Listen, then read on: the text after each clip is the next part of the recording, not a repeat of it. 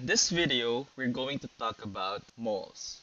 This is it. You get what I'm saying? This is it. So what is a mole? Here, we're not describing an animal. It is also not an abbreviation for molecule. It's a big no. Oh, excuse me? A mole is a measurement used to represent a number of things. For example, a dozen. A dozen means you have 12 things or stuff. A dozen of donuts. So you have 12 donuts. So a mole is like that. Very good. A mole is equal to 602 hexillion stuff.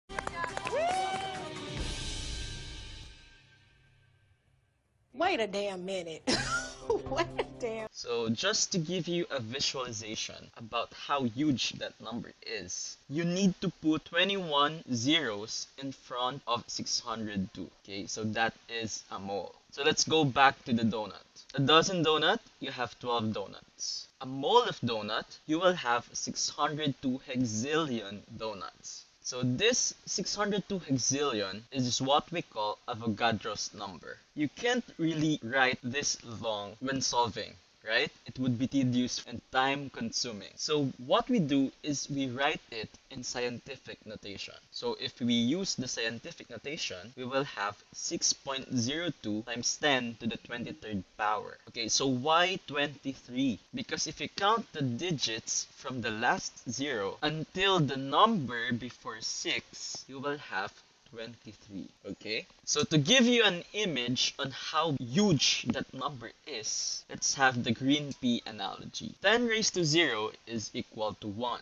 So you will have 1 pea. 10 raised to 1 is equal to 10. So you will have a spoonful of peas. 10 raised to 2 is equal to 100. So we can describe it as a plateful of peas. So 10 raised to 3, you'll have 1,000, still small. 10 raised to 4, you will have 10,000, so that's 10 bags. 10 raised to 5, a fridge full of green peas. 10 raised to 6 is a million, so it is equal to an average bedroom. 10 raised to the 20th power is equal to the landmass of China, covered with 1 meter deep peas. But remember, it's 23, so 10 raised to the 23rd power is equal to the entire surface of the Earth plus 99 planets just like Earth. So imagine how huge 602 hexillion is. So that means a mole of green pea is equal to 602 Earth-sized planets, right? However, a mole of atom, even though it is equal to 602 hexillion atoms, it is not that huge.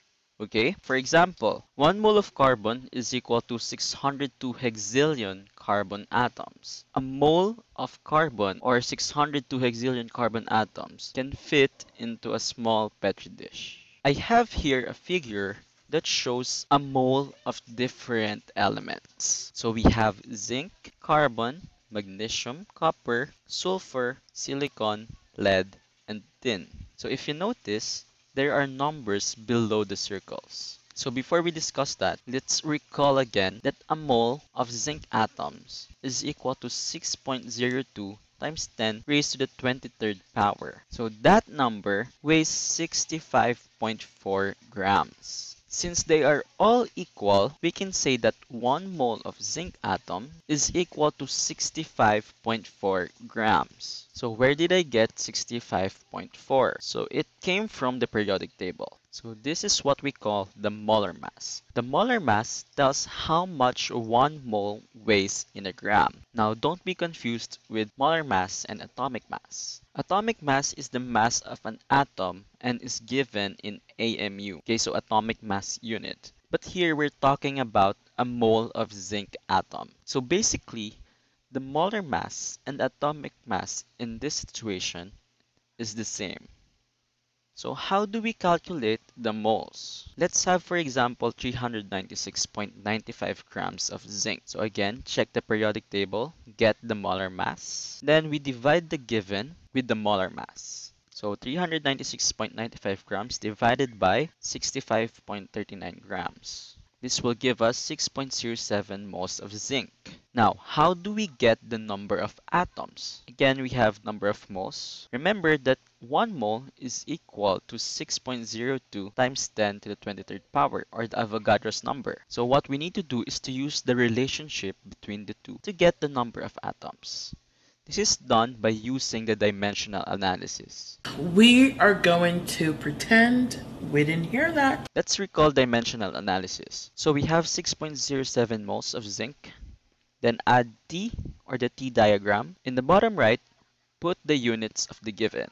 So we have, boom, 1 mole of zinc. In the upper right, put what is asked. So since we're looking for the number of atoms of zinc, we'll put 6.02 times 10 raised to the 23rd power atoms. Then cancel the number of moles. We'll get 3.54 times 10 to the 24th power zinc atoms. So to give you a vision of how huge that number is, after 354, you will have 22 zeros. That's how huge the number is. So we will have more examples in the next videos.